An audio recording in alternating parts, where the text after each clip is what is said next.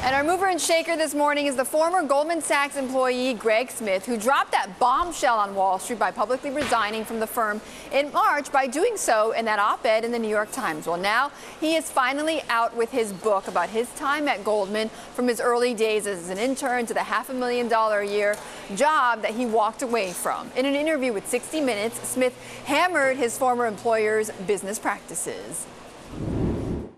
Getting an unsophisticated client, it was the golden prize. The quickest way to make money on Wall Street is to take the most sophisticated product and try to sell it to the least sophisticated client. Well, Goldman has disputed Smith's account of his career at the firm.